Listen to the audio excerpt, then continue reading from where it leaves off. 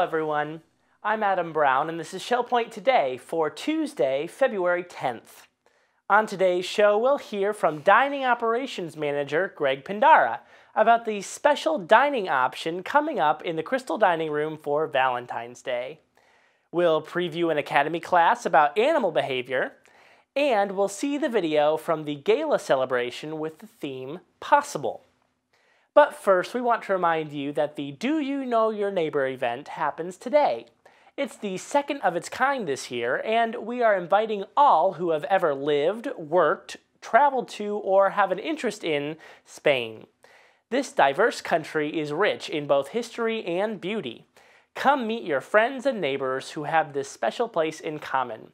The event takes place at 2:15 in the Social Center on the island. Then tomorrow, there is an outing to The Hut at Peace Tropical Gardens. This group will go out into Old Florida country on their way. The Hut is decorated with Old Florida art and gives diners a sense that they are actually sitting in the Everglades. After lunch, time will be set aside for strolling or relaxing in the gardens. What could be nicer? Lunch selections typically range from $6 to $13. The transportation cost is $7. Court pickups start at 10:15 a.m. on the island, and approximate return time is 2 o'clock p.m. Valentine's Day is coming up, and Greg Pindara has an option for you when it comes to dinner time. Hello everybody, it's Dan Philgreen from Shell Point TV here at the beautiful Crystal Dining Room with Greg Pindara, who's the Dining Operations Manager for Shell Point. And we're coming up on a historic event, something that's never happened before, at least since Mr. Pindara has been in charge. And what is that, Greg? Well, we're going to be open on a Saturday night, and it's a special Saturday night that we're going to be open. It's Valentine's Day. Terrific. And what have you got in store for the folks on Valentine's Day? Well, we will have entertainment, and we will have a fantastic buffet to serve. And what is that menu, Greg? Okay, we're going to start out with our lobster chowder soup. We're going to be carving slow-roasted beef tenderloin with wild mushrooms. We're going to have braised pork shanks and chicken a la orange, seafood tortellini, fresh vegetable medley, a chocolate fountain with a variety of fresh fruit, and assorted sweetheart desserts. And the price is $21.95 inclusive. That includes the buffet, your beverage, the gratuity, all in one. That's just $21.95 for the whole shebang, folks. So come on out on Saturday, February 14th, for a Valentine's Day special dinner. Dr. Gerald Langberg has traveled far and wide, and on the way has collected an amazing array of photographs. He is going to be leading an Academy class on the behavior of animals utilizing many of his images. He sat down with Terry Kolath recently to give us this preview. Hello everyone. I'm here today with Dr. Gerald Langberg of Sundial, and we're talking about his latest expedition and the photos he's going to share with us in Coffee with a Neighbor. Thanks for joining me, Gerald. Well, thank you for having me. I have to admit it. My ego really gets pleasured every time I do this. And well, it should, because you're a very, very, very much respected photographer. Thank you. And we're glad you share with us over and over again. In fact, I have a couple of questions for you. I know you're going to be talking with us Wednesday about animal behavior in Africa. But let me first ask, how did you get started, briefly, how did you get started with photographs in these sojourns that you take? Well, I lived in Seattle, which is a very target-rich environment for killer whales, bald eagles. I fished in Alaska quite a bit, and it was just natural to have a camera in your hand when you went there. And of course I was working, so I really couldn't take that much time. But when I emigrated, if you will, to South Florida, I saw what was going on here. I got very serious about taking pictures of birds and scenery and what have you. So that's how it started. And then you started going on these wonderful excursions, National Geographic Explorer excursions and other things all over the world. Friends of Phyllis and mine invited us to go with them to Galapagos about 11 years ago. And I was so enamored with what I saw in Galapagos, I just never stopped traveling after that. And I've been to Galapagos once again with all my grandchildren, and I've been to Antarctica, I don't know, at least 3 times, and the Arctic, Norway, Svalbard. And you've developed some wonderful classes. Now this time, when you're talking about animal behavior in Africa, you are going to take us to Botswana, Zimbabwe, Zambia, South Africa, Swaziland, Tanzania. And Namibia. And Namibia. Wonderful. So all of these places, you have been taking photos of animals. That is correct. Fabulous photos. And, well, thank you.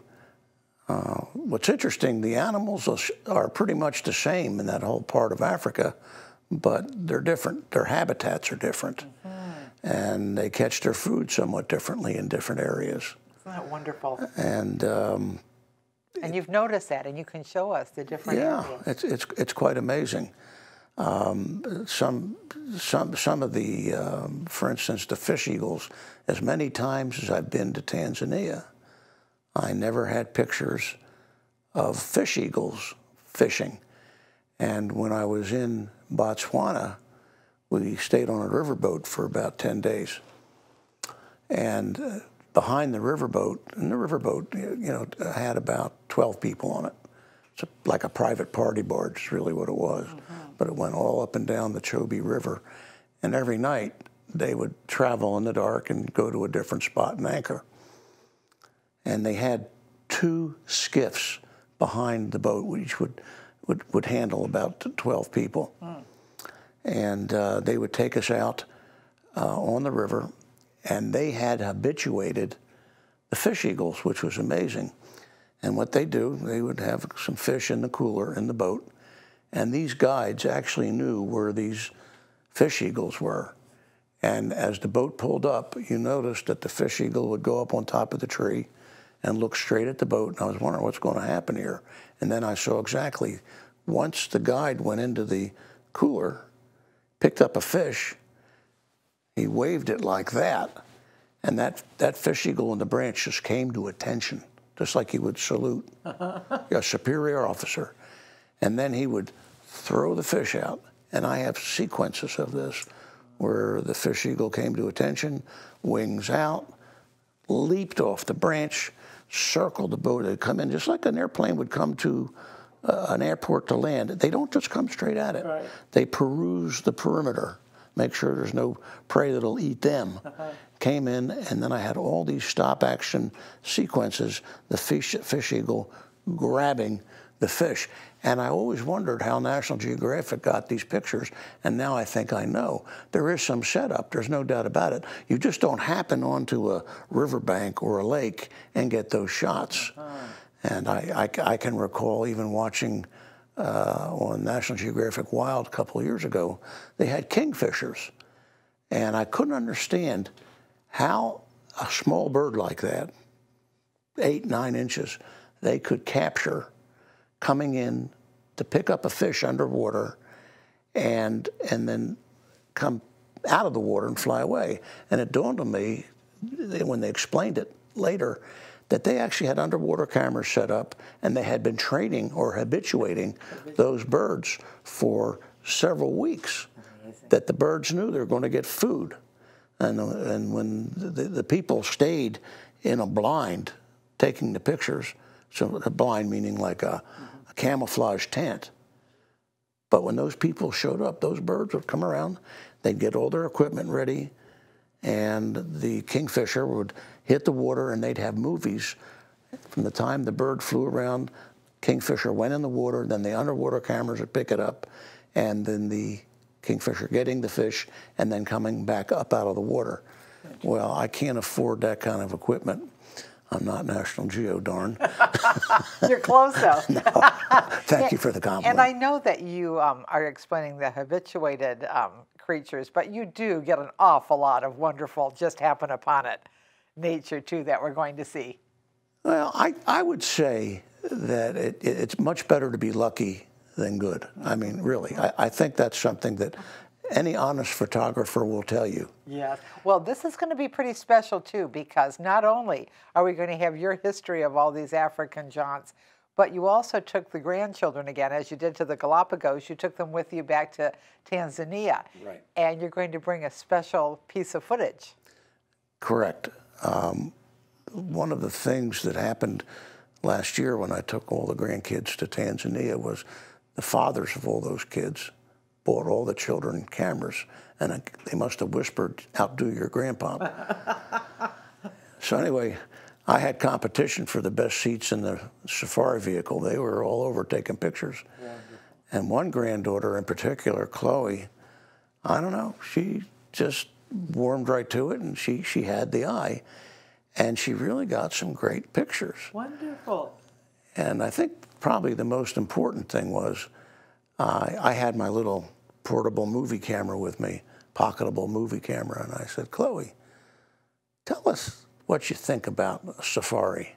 And Chloe, you should probably never give an opportunity to speak, because like her grandfather, she will monopolize the stage and never be quiet again. And she told you. Yeah, and she told, and it was just precious.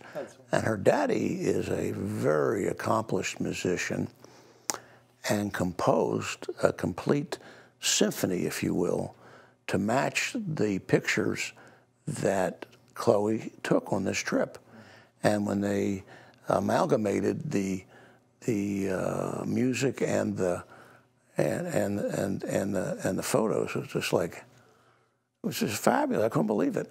So he has it on a Blu-ray. I'm going to have to get our technical people here, see if they can't get the Blu-ray machine working. Wonderful. And then this will be part of your presentation. Yes. So we'll see everything in the animal behavior in Africa through Dr. Gerald Langberg's eyes, but then also through Chloe's eyes. Yes.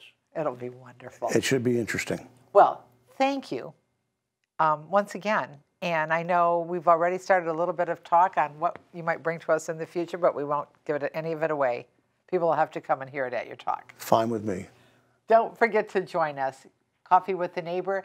If you don't have a ticket, you're welcome to come anyway if you have the time to see if we have some empty spots. We'd be happy to share them with you. We don't want anybody to have to miss animal behavior in Africa with Dr. Gerald Langberg. Yesterday, we got a recap of the annual Gala celebration that recently happened in the village church. The rest of this week, we'll be sharing parts of that program with you on our show. Today, we're going to take a look at the theme video that was shown. It's all about what is possible at Shell Point.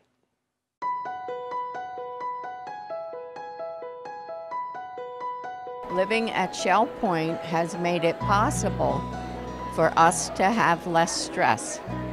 Cultural possibilities that we never would have done if we had stayed at where we were. Enjoying the sun, the nice weather in the wintertime, like now. Shell Point has all kinds of activities, anything I could think of, and especially the small boats, because I love that. Shell Point has made it possible that I do regular exercise. We have classes, and they're just marvelous. Shell Point, there's no end to classes and lessons you can take, and obviously model trains is my #1 hobby. Frankly, it's an educational experience. At my age, I didn't think that had happened, but things like this make life really exciting. What Shell Point has made possible for me is new friendships and lots of activities to stimulate my mind and to improve my body.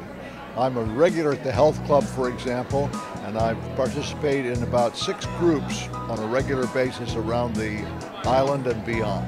Living at Shell Point has made possible to have fun times with friends, playing mahjong and other games. Well, it's given me a wonderful life here. I have dear friends. Some of them are sitting real close, and we're playing Rummy Cube. And I hated to leave Philadelphia, but it was the right thing to do because everything's perfect here. Hey, I'm still alive and functioning, and I can't wait to get in that pool for the first time today. Living in Shell Point is a very relaxed atmosphere, and I get to play some pretty good tennis with some pretty good guys. Well, we're out here playing golf today, and it makes possible a lot of things, really. No stress. Living at Shell Point has made my life almost worry-free. Living at Shell Point has made it possible for me to feel safe in an environment where I feel comfortable and happy. Well, it has relieved my worry of how I will be taken care of, as well as my wife. Living at Shell Point is wonderful. I don't have to worry about a thing. Everything is taken care of. Mainly the health care is the big thing. A lot of activities that I would not be otherwise doing in a regular community. Well, living at Shell Point has made it possible for me to investigate art, and all of the classes they have here are so interesting, and they just make you creative. Working in the library at Shell Point makes it possible to discover your ancestry. Doing volunteer work, which is very rewarding. When you grow older, you discover that you have two hands. One hand is to help yourself, and the other is to help other people. And being able to teach photography and art at Shell Point accomplishes those two things for me. Shell Point has really been an outstanding opportunity to do things that I've wanted to do and had an opportunity to not be able to do during my working career, and specifically with my astronomy hobby. It's been a real godsend for us to be able to have that simplicity of life here. The wood shop is a woodworker's paradise. Incredible. And the friendly people here. And of course, newly retired has opened up a whole new world to us of volunteer opportunities and new friends.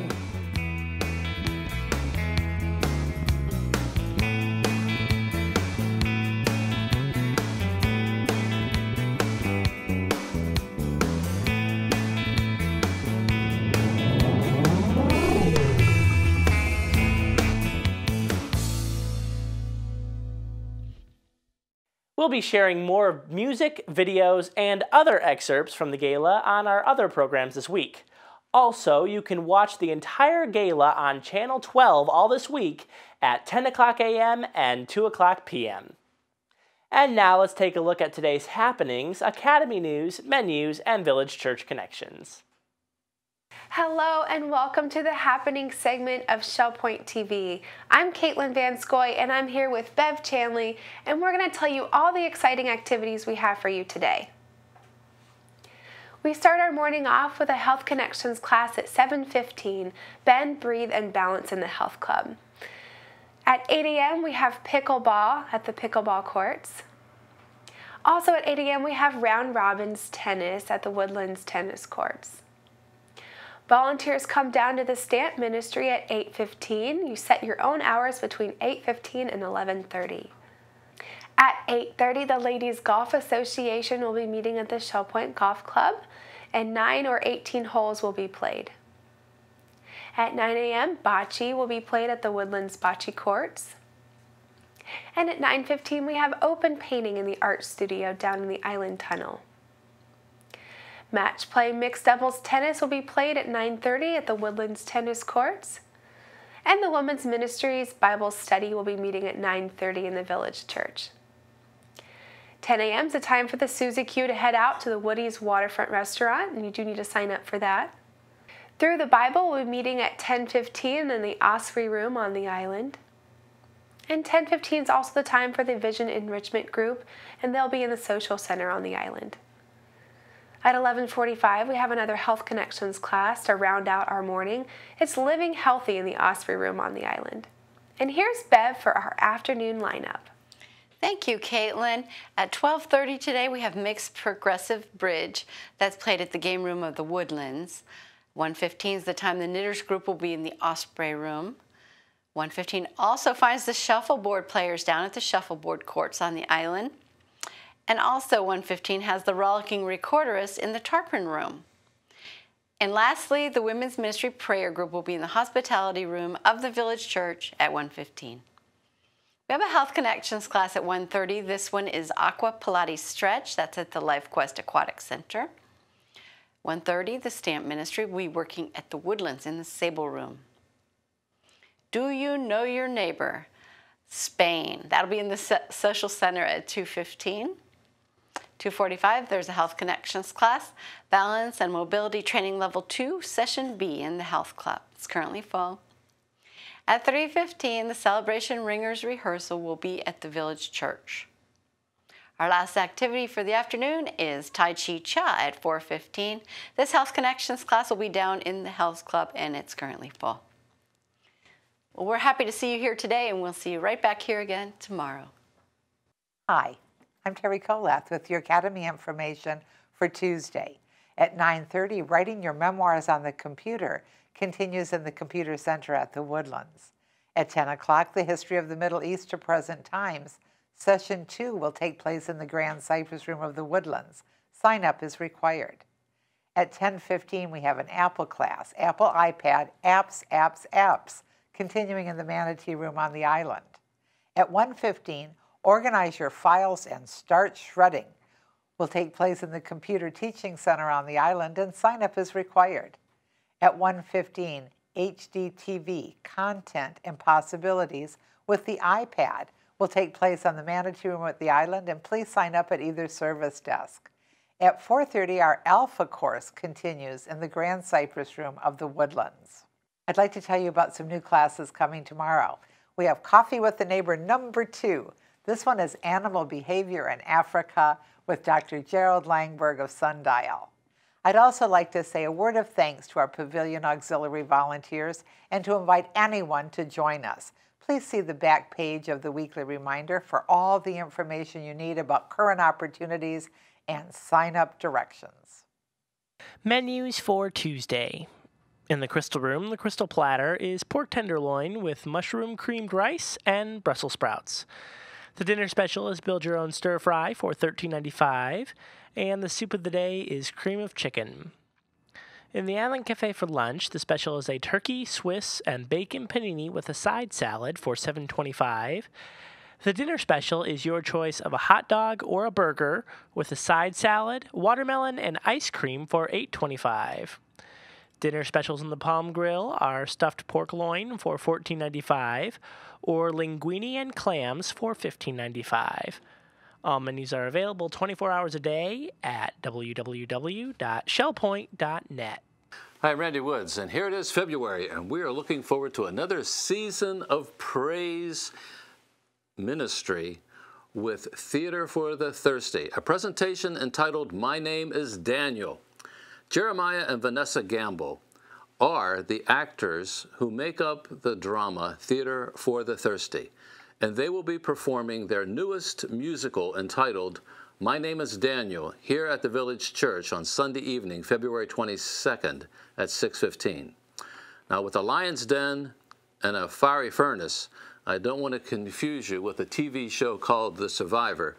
No, this is a new take on the biblical story of Daniel, complete with music adapted from selections that we come to know and love from the movie entitled The Sound of Music. My Name is Daniel is a presentation by Jeremiah and Vanessa Gamble, and they are a married couple of professional actors who make their living on stage and screen. Their home is in the St. Paul, Minneapolis area, and they live there with their 3 children. Together they create music, theater, and laughter. For this performance here at the Village Church, they are joined by actor Nathaniel Norton, who is also a graduate of Bethel University with a degree in theater.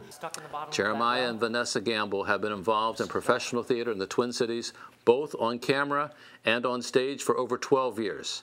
And their passion is creating and performing original works that inspire, entertain, and educate through the ministry of their theater company, Theater for the Thirsty. They're also members of the Gamble family. For those of you from the St. Paul, Minnesota area will know the Gamble family for their 25-year tradition of music and theater in the Twin Cities. Both Jeremiah and Vanessa are graduates of Bethel University, and they have degrees in theater and music. Well, their presentation is entitled My Name is Daniel. You'll want to get your tickets now to be part of this presentation on Sunday evening, February 22nd at 6:15. Tickets are $10 and available at the church office anytime and can be charged to your resident account. Just call the office at 454-2147. It's going to be a wonderful, inspirational, and evening filled with levity and music as we welcome Theater for the Thirsty in this presentation. My name is Daniel. Get your tickets. Be sure to join us. We're glad you joined us for today's show. Tune in tomorrow when we'll have a bit of music from the recent Gala celebration, including a song written by our guest artist just for Shell Point. We'll also take a trip back to the 1950s. Well, actually just down Shell Point Boulevard to the Springs to see beautiful antique cars that came to put on a show last week. Until then, this is Shell Point Today for Tuesday, February 10th. I'm Adam Brown, and for all of us here at Shell Point TV, we hope you have a great day, and we'll see you back here tomorrow.